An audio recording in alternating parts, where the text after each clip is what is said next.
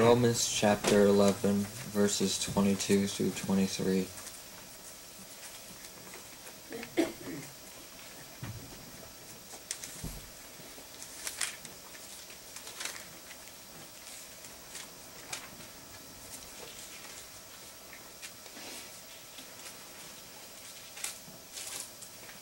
Behold therefore the goodness and severity of God. On them which fell severity, but toward thee goodness, if thou continue in his goodness. Otherwise thou also shalt be cut off. And they also, if they abide not still in unbelief, shall be grafted in. For God is able to graft them in again.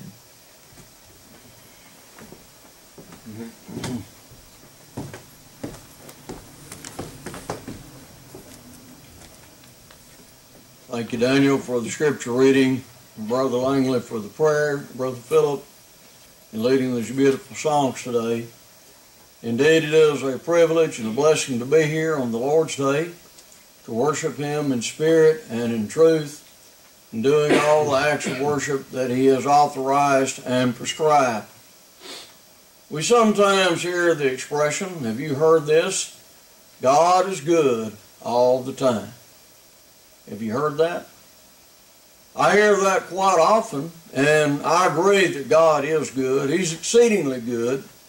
He is good beyond our greatest comprehension and imagination. God's goodness is so wonderful.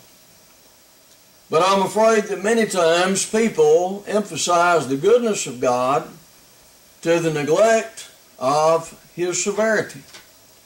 We also need to understand that God is a God who is severe, that He is exceedingly strict and severe. As great as His goodness is, so great also is His severity. We need to consider both. In Psalm 7 and verse number 11, God judgeth the righteous, and God is angry with the wicked every day. But the way some people think, you would get the idea that God is never angry at anybody about anything. Yes, God is very good. In Psalm 31, verse 19, great is thy goodness, which thou hast laid up for them that fear thee, which thou hast wrought for them that trust in thee before the sons of men. So we must fear and reverence God and trust Him. And of course, implied there is obedience, if we are to be the happy recipients of His great goodness. In Psalm 63 and verse 3, because thy loving kindness is better than life, my lips shall praise thee. God's loving kindness is better than life. One of the great statements regarding the goodness of God is in Psalm 86 and verse 5. For thou, Lord, art good and ready to forgive and plenteous in mercy unto all them that call upon thee. Indeed, God is plenteous in mercy. In Psalm 107, 4 times this expression is, oh, that men would praise the Lord for His goodness and for His wonderful works to the children of men. In Psalm 107, verses 8, 15, 21, and 31. My friends, God's exceedingly good, and we need to understand that. Consider an Old Testament example, though, of God's severity. In Leviticus 10, 1 and 2. When Nadab and Abihu, sons of Aaron, offered strange fire before the Lord, He consumed them with fire, and He destroyed them. The fire that they offered was not authorized. It was that which He commanded them not, the Bible says. And God consumed them with fire. We might think, well, God wasn't like that in the Old Testament. Oh, is that so? Do you remember when Ananias and Sapphira in Acts chapter 5, verse 1 to 9 in that context sold land, and they went and gave it to the church, leaving the impression that they gave the entire price of the land to the church, and God smote them with death? Peter said to Sapphira, after her husband had already been put to death 3 hours earlier, how is it that ye have agreed together to tempt the Spirit of the Lord? The sin was not in the fact they didn't give it all. The sin was in that they intended to leave the impression they were giving the entire price, but they were not. These are just two examples of God's severity. There are many others that we could consider. God has something here in our lesson text that He wants us to behold. That is to regard, to consider, and to contemplate. In Romans 11:22. Behold therefore the goodness and the severity of God. If we behold the one, or consider one of those qualities of God to the neglect of the other, our view of God will be one-sided. For our own benefit, God wants us to behold and to consider both the goodness and the severity of God. In 1 Peter 3:12, we have examples of God's goodness and severity. For the eyes of the Lord are over the righteous, and His ears are open unto their prayers. But the face of the Lord is against them that do evil. Just think about how many people in the world today that God's face is against. There are many. Many who have never obeyed the gospel. Many who are defiant toward God and irreverent. And many members of the church that are not faithful. Many people have God's face against them. But for those who are faithful and righteous, the eyes of the Lord are watching over them, and His ears are open unto their prayers. Isn't that encouraging and consoling? To know that God is with us, that He is for us, that He is watching over us and open to our prayers if we are faithful. First of all, let's say a bit more about the goodness of God. The goodness of God entails His loving kindness. From the Hebrew word in the Old Testament, chesed, it means kindness, favor, good, goodliness, kindly, loving, kindness, merciful, and mercy and pity according to Strong. And we have many examples of that we've just read from the book of Psalms. In the Old Testament, in the New Testament also, we have God's goodness expressed. In Titus 3, beginning at verse number 4, but after that the kindness and love of God our Savior toward man appeared, not by works of righteousness which we have done, but according to His mercy He saved us, by the washing of regeneration and the renewing of the Holy Ghost, which He shed on us abundantly through Jesus Christ our Savior. Not by works of righteousness which we have done. That is, our righteousness and our supposed goodness did not initiate this plan to save man. We didn't deserve it. God brought forth, through His kindness and mercy and love and goodness, salvation to man. For the grace of God that bringeth salvation hath appeared to all men, teaching us, Titus 2:11 and 12 says. God's plan is a wonderful example of His grace and His goodness.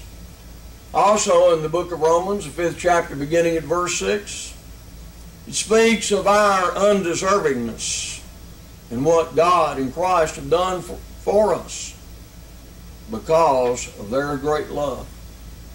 For when we were yet without strength, in due time Christ died for the ungodly. For scarcely for a righteous man will one die, yet peradventure for a good man some would even dare to die. But God commendeth His love toward us, in that while we were yet sinners, Christ died for us.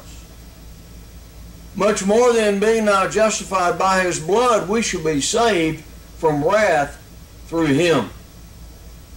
Earlier here in the book of Romans, in the 2nd chapter, verse 4, Paul declares that the goodness of God leads man to repent. At least it should do so, although some will not repent, even in view of all of God's great goodness toward us. In Romans chapter 2, verse 4, or despisest thou the riches of His goodness and forbearance and long-suffering, not knowing that the goodness of God leadeth thee to repentance? But also the severity of God should lead us to repentance. Paul, writing to the church of Corinth, said, knowing therefore the terror of the Lord, we persuade men. 2 Corinthians 5:11. How many people have we seen go before the Lord in the church to obey the gospel or to be restored upon hearing a powerful lesson about the lake of fire and brimstone, hell. Many people. Yes, fear is a motivator as well as love.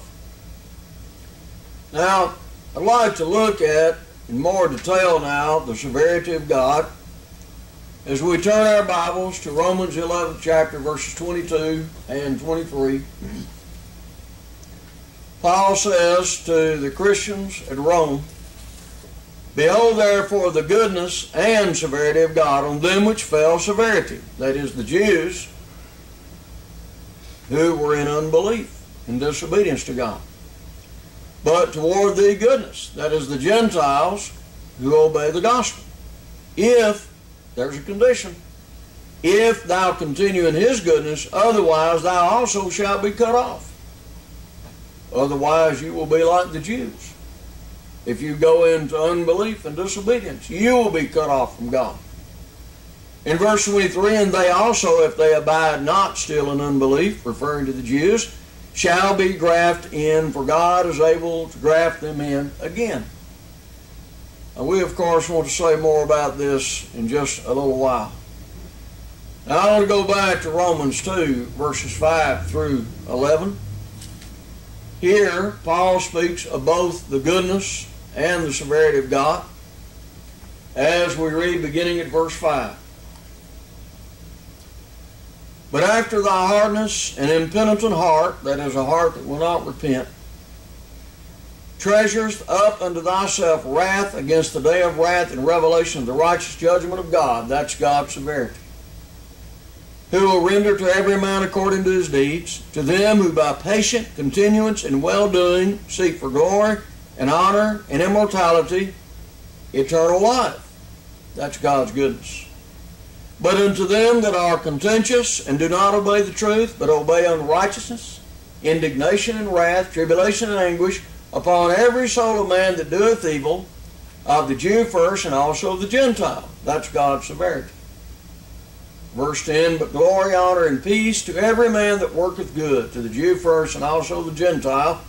That's the goodness of God.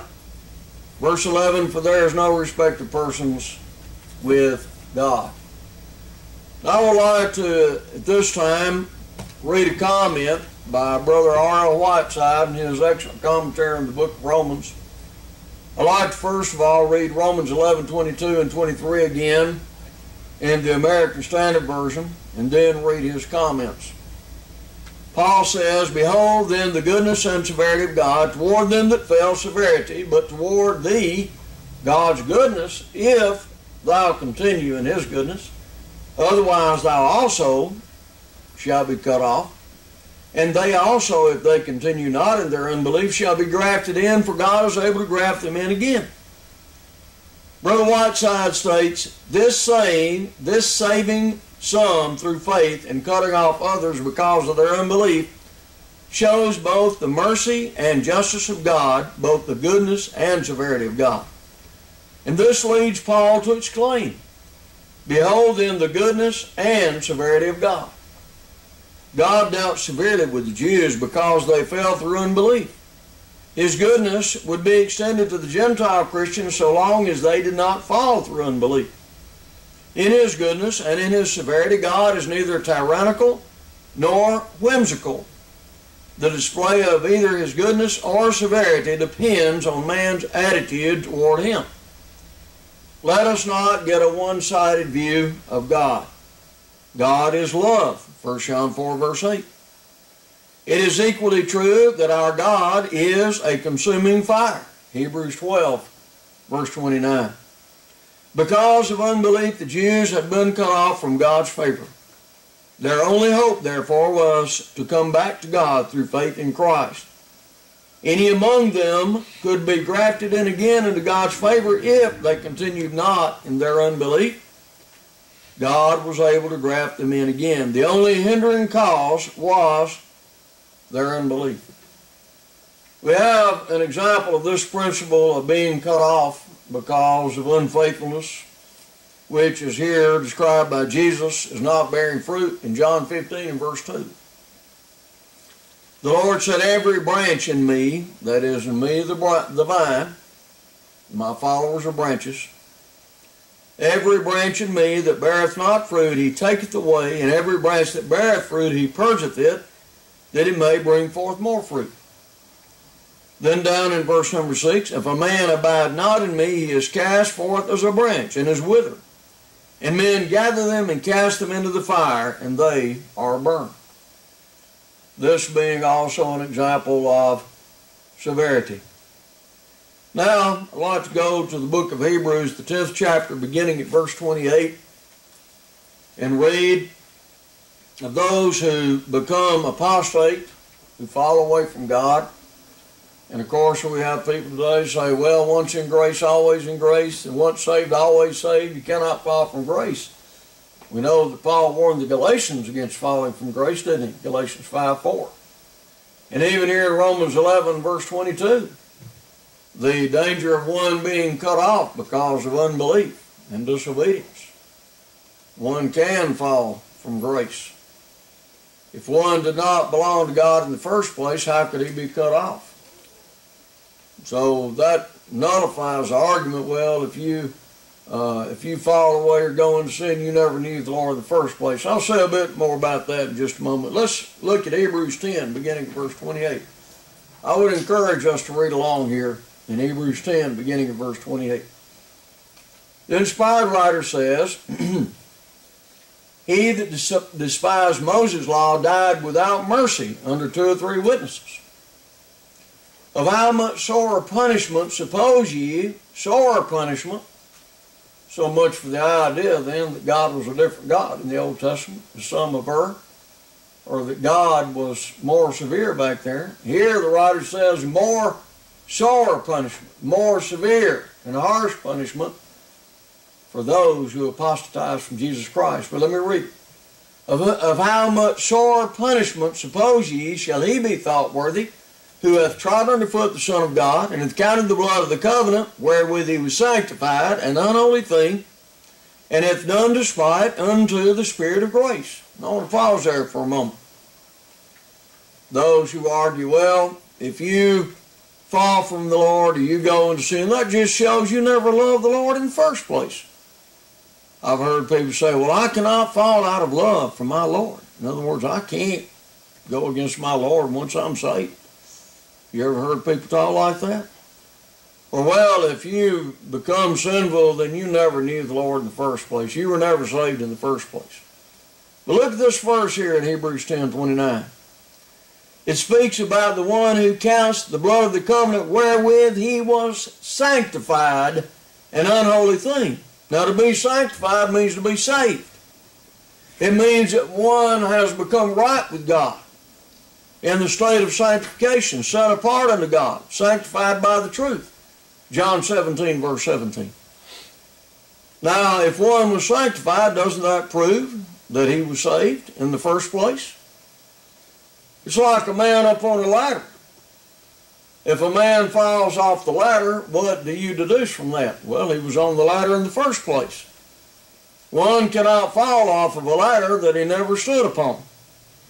In like manner, one cannot count the blood of the covenant wherewith he was sanctified an unholy thing if he was never sanctified. Now, he may disdain the blood of Christ, which is what he's talking about here for sure. But he cannot be one who once was sanctified in this particular case if he never obeyed the gospel. This is talking about people who have in fact known and obeyed the gospel. Now let's read further verses 30 and 31 here in Hebrews 10. For we know him that has said, vengeance belongeth unto me, I will recompense, saith the Lord. And again the Lord shall judge his people. Remember, friends, this maybe is on another line here, but think about it. It's not up to us to take vengeance. If we do, then we're trying to take that which belongs to the Lord. If we try to get people back and repay them for what they've done to us. The Lord said, vengeance belongeth unto me. It's unto God to execute vengeance, not you and me. Well, let's read further in verse 31. It is a fearful thing to fall into the hands of the living God. Does that speak of severity or not? Is that not God's severity? Indeed it is. A fearful thing to fall into the hands of the living God. But now in the third place this morning, both God's goodness and severity is seen in Romans 11, verses 22 and 23. Let's go through this for a moment. Going back to our lesson text, Romans 11, verses 22 and 23. Paul said, Behold therefore the goodness and severity of God on them which fell severity. That is, on the Jews who disbelieved on the Lord. The Lord cut them off. That's God's severity. But toward the goodness, that is, toward the Gentiles, in that God was willing and did in fact open salvation up to the Gentile world. He invited them into the kingdom of the church at the house of Cornelius. You remember in Acts 10 at the preaching of the gospel. And he commissioned his disciples to go into all the world and preach the gospel to every creature. To go, therefore, and teach all nations. Matthew 28, verse 19. That's God's goodness. But then we read, But toward the goodness, if thou continue in his goodness. There's a condition. If. We must remain faithful. We must continue in the faith, grounded and settled. Colossians 1:23. We must be faithful to the Lord. We can't just be saved and then say, well, I've nothing more to do. I don't really have to grow or bear fruit or be faithful. Jesus said, if you love me, keep my commandments. John 14:15. Revelation 2:10, the Lord said to the church at Smyrna, even in the face of the fiercest of persecution, be thou faithful unto death, and I will give thee a crown of life. There's a condition. But he concludes verse 22 of Romans 11 by saying, otherwise thou also shalt be cut off. In other words, you're going to face the severity of God just as those Jews who were in unbelief, whom God cut off. Then in verse 23 we have an example of God's goodness again. And they also, if they abide not still in unbelief, shall be grafted in, for God is able to graft them in again. That is, those Jews who are in unbelief can be brought back into God's favor again, if they will turn from that unbelief and disobedience and turn back to God. Now that leads to another point I want to look at here. In the New Testament, obedience and belief and unbelief and disobedience are used interchangeably. That is, unbelief and disobedience are used interchangeably, and belief and obedience are used interchangeably. And I want to prove that with the scriptures themselves, the only way we can prove anything anyway. In John 3, verse 36, listen to this. I'm reading from the American Standard Version. He that believeth on the Son hath eternal life, but he that obeyeth not the Son shall not see life, but the wrath of God abideth on him. Believeth is set in contrast with obeyeth not in this sacred text here. Now, look at 1 Peter chapter 2, the same thing.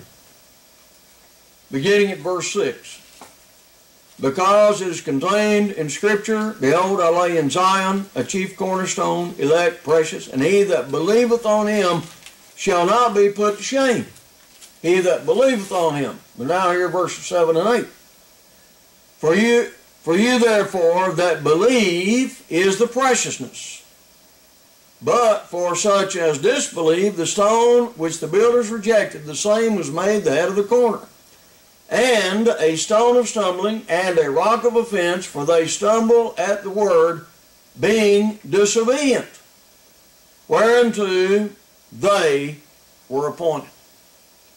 Being disobedient here is equated with those who did not believe.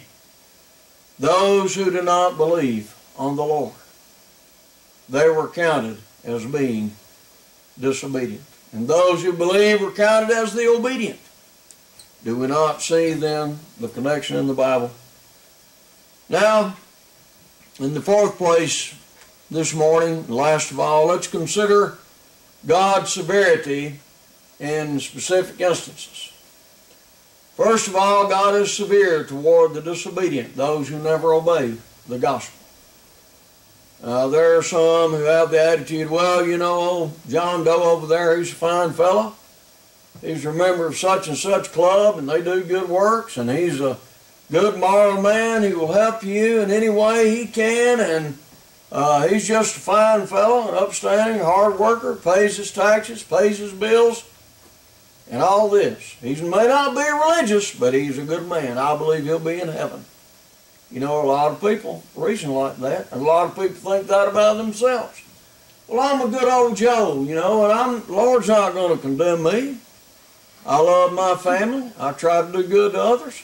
Can't say God will condemn a person like that, can you? Well, again, what does the Bible say? Let's go to 2 Thessalonians 1, beginning at verse 7. And to you who are troubled, rest with us. When the Lord Jesus shall be revealed from heaven with his mighty angels in flaming fire, taking vengeance on them that know not God and that obey not the gospel of our Lord Jesus Christ, who shall be punished with everlasting destruction from the presence of the Lord and from the glory of his power. They know not God. What's the only way we can know God? John said, and hereby we do know that we know him if we have faith only. No, that's not what he said. 1 John 2:3, and hereby we do know that we know him if we keep his commandments. Friends, you cannot know the Lord any other way but by faith in him and obedience to his will. And those who obey not the gospel of our Lord Jesus Christ. Well, you mean to tell me just because a person isn't baptized, they're going to be condemned with everlasting destruction? Well, friends, I didn't write the Bible. I didn't inspire the words written. God did. If we have a disagreement with what the Bible says, we'll have to take that up with God, because he is the one who gave these words. That those who know not God, obey not the gospel, will be punished with everlasting destruction. A second category is the unfaithful. Now here I'm talking about members of the church. What about the parable of the talents and the one-talent man? You know what the Lord called him in Matthew 25:26? A wicked and slothful servant. He didn't steal that talent. He didn't lie about it. He just hid it in the ground. He didn't do anything with it. Do you mean a person will be condemned simply because of what they did not do? What does James say? To him that knoweth to do good and doeth it not, to him it is sin. Hebrews 2:3, how shall we escape if we neglect so great salvation? What did the master of that servant say of this one-talent man? Matthew 25:30. Cast ye the unprofitable servant into outer darkness. There shall be weeping and gnashing of teeth. Will men suffer eternal agony because of their neglect? Yes, that's what the Lord is teaching.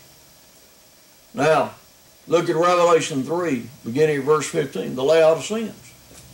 Here, these members of the church, they felt they were so well off spiritually and right with God. But here's what the Lord said to them. He said, I know thy works that thou art neither cold nor hot, I would thou wert either cold or hot. So then because thou art lukewarm and neither cold nor hot, I will spew thee out of my mouth. Because thou sayest, I am rich and increase with goods, and I have need of nothing, and knowest not that thou art wretched and miserable and poor and blind and naked. Revelation 3:15-17. This is what you think you are, but this is what the Lord says you are. You're wretched, miserable, poor, blind, and naked. These Laodiceans were well off materially, and they prided themselves on their prosperity and their success. But the Lord tells them they better repent or else. He commands them to repent in that passage. He said to be zealous therefore and repent. They needed to repent. What about members of the church today that aren't faithful, that aren't true to the Lord? Another group that God will execute severity toward are the mean, the cruel, the immoral, those in false religion. Let's turn back toward the end of the Bible, the book of Revelation. Let's look at chapter 21, verse 8, and then chapter 22 and verse number 5, and see what the Lord has to say about these. But the fearful, that's the cowardly. And unbelieving, what about unbelievers? agnostics, atheists, and unbelievers generally. And the abominable, those who commit abominable acts toward God. And we have so much of that in society today. Filth, degradation, and abomination. God hates that. And the abominable, and murderers, and whoremongers. That's the fornicators, adulterers, the immoral, and sorcerers, those practicing witchcraft, and idolaters, false religionists, and all liars shall have their part in the lake which burneth with fire and brimstone, which is the second death. That's hellfire he's talking about. Is that God's severity or no? We know it is. Now turn to the last chapter of the Bible, Revelation 22 and verse number 15. For without, that is outside of the city of God, mentioned in verse 14. For without are dogs. He's not talking about our pet animals, dogs, or any other kind of dog, animal. He's talking about people. He calls them dogs. That's how low they were. For without are dogs, and sorcerers, and whoremongers, and murderers, and idolaters, and whosoever loveth and maketh a lie. Oh, we have a lot of liars in the land today, don't we? This is where their eternal home is going to be. God wants them to repent. He's not willing that any should perish, but that all should come to repentance, 2 Peter 3:9. But if man insists on continuing down that path, he will be lost eternally. What about apostates? We did mention those earlier in Hebrews 10. But let's look at another passage regarding apostates.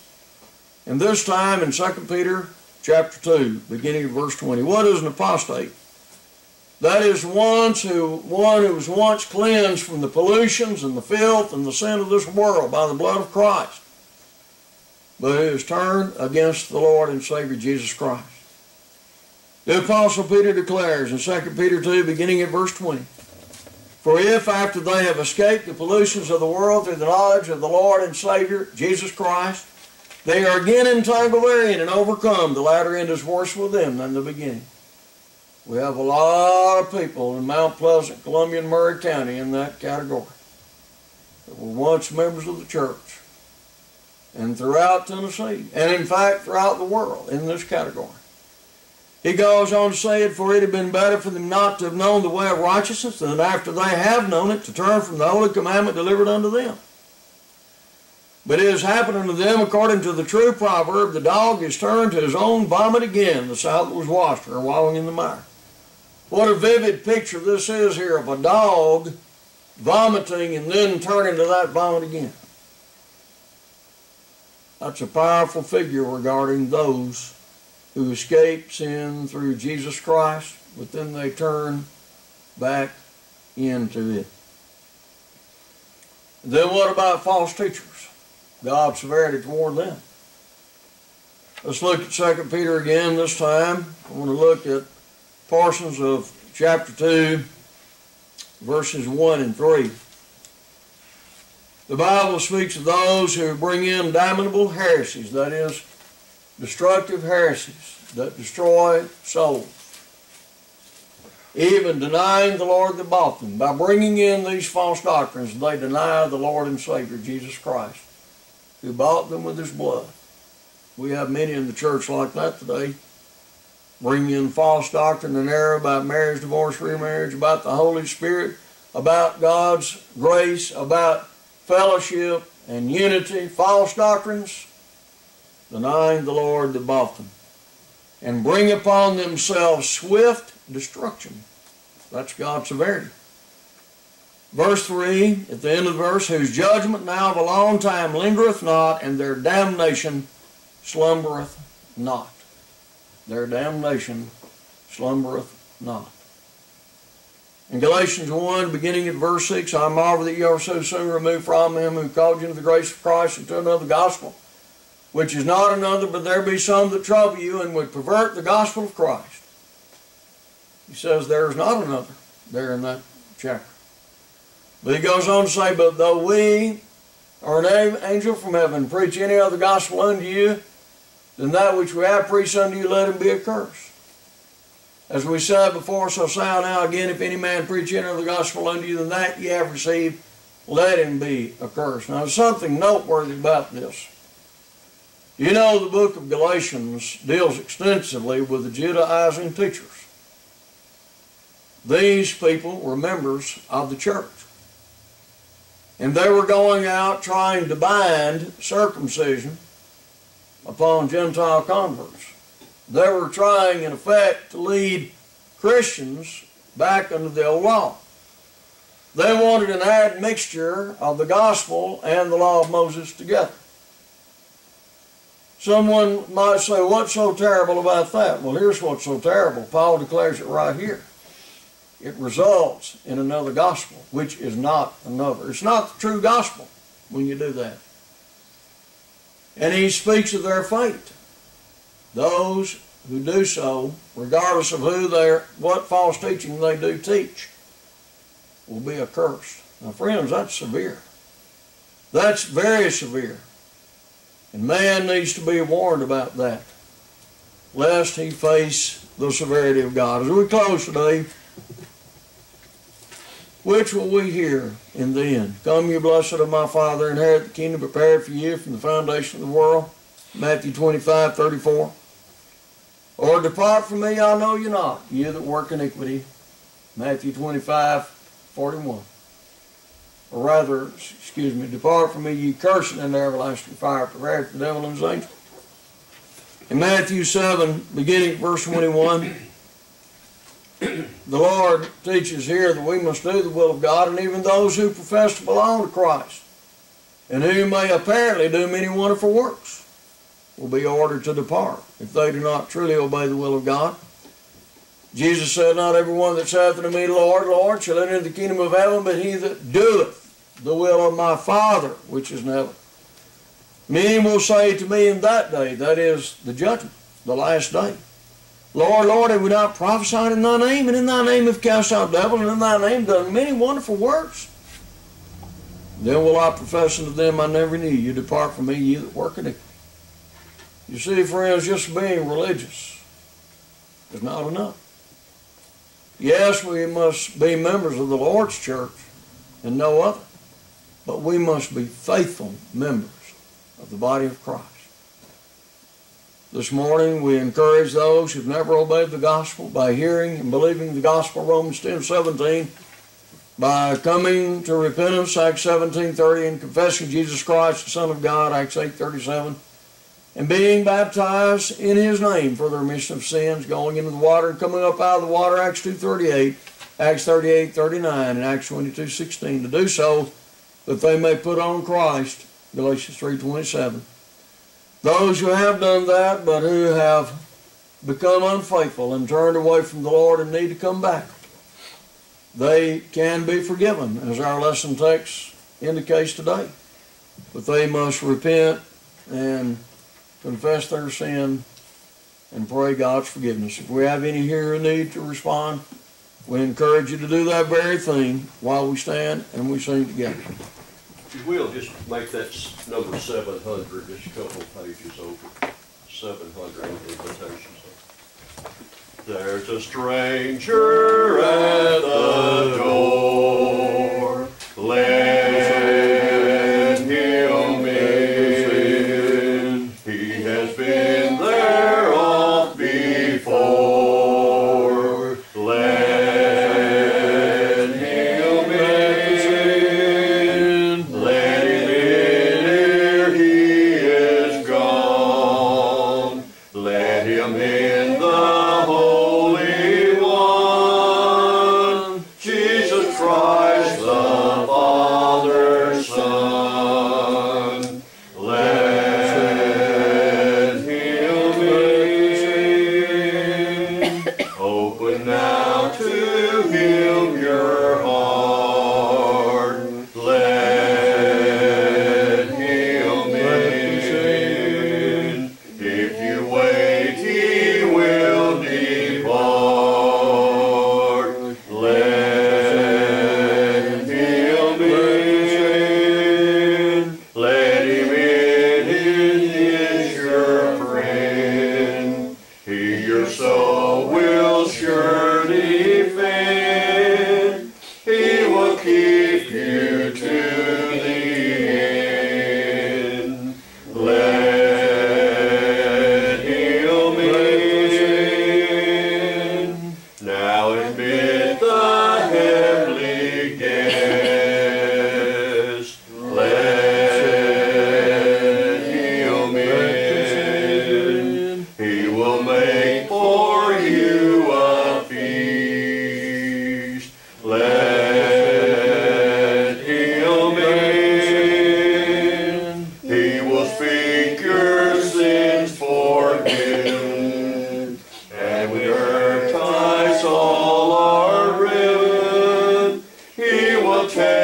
you home to heaven. Let him in. Be seated, please. To prepare our minds for the Lord's Supper, you'll turn to 370, 370.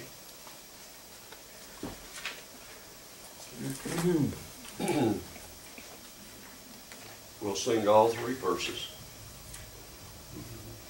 Night with heaven pinion, brooded o'er the vale.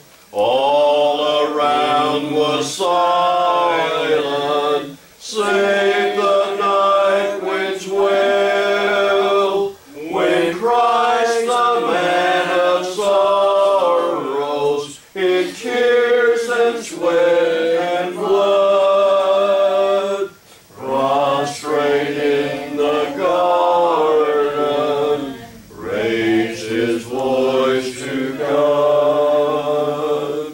Smitten for offenses which were not his own, he for our transgressions had to weep alone. No bridge with words to comfort, nor hand to help was there. When the meek and lowly humbly bow in prayer, Abba, Father, Father, if indeed it may, let this cup of anguish pass from me, I pray. Yet if it must be suffered by me, thine only Son, Abba, Father, Father, let thy will be done.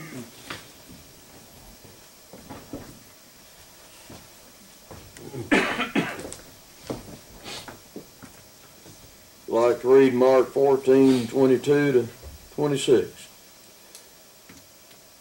And as they did eat, Jesus took bread and blessed and brake it and gave to them and said, Take, eat, this is my body. And he took the cup, and when he had given thanks, he gave it to them, and they all drank of it. And he said unto them, This is my blood of the New Testament, which is shed for many. Verily I say unto you, I will drink no more of the fruit of the vine until that day that I drink it new in the kingdom of God. And when they had sung an hymn, they went out into the Mount of Olives. Dear Heavenly Father, we thank Thee for this unleavened bread which represents the body of our Lord and Savior Jesus Christ. May we take and eat this bread and this day in remembrance of Him, as we thank for our wonderful Lord and Savior Jesus Christ and His sacrifice and suffering for us, and for this memorial feast. In Christ's name we pray. Amen.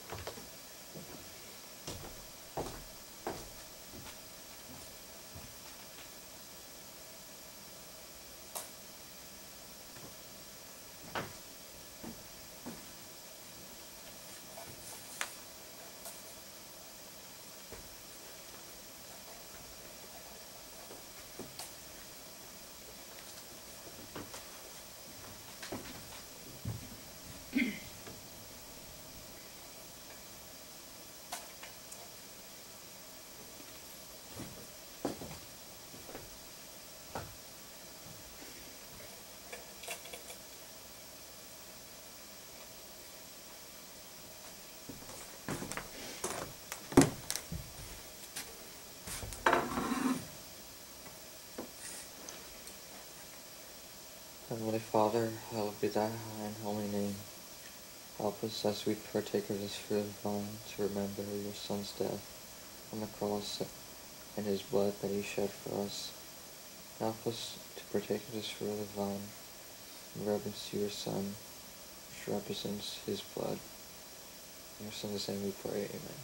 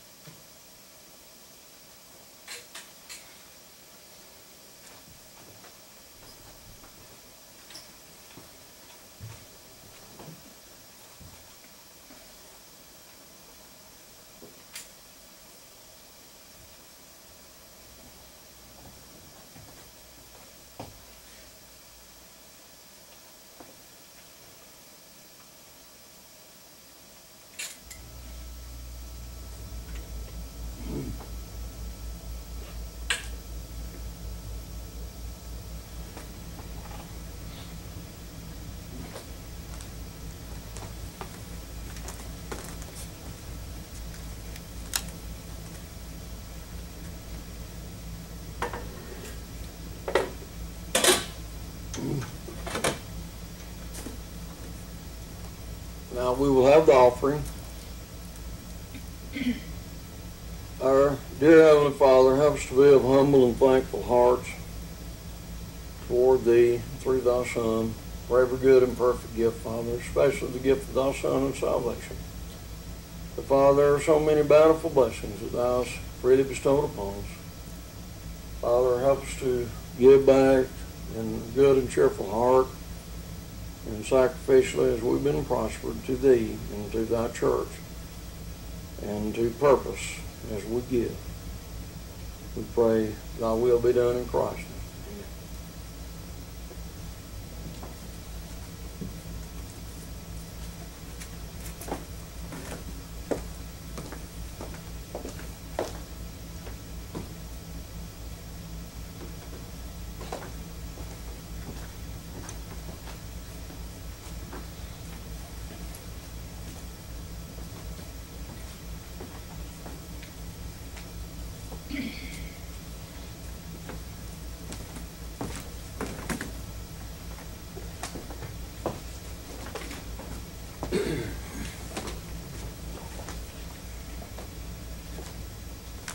Closing number be 722, I believe. Not sure if that's one of our read. Yeah, 722, first verse, and I'll lead us in the closing prayer. Work, for the night is coming.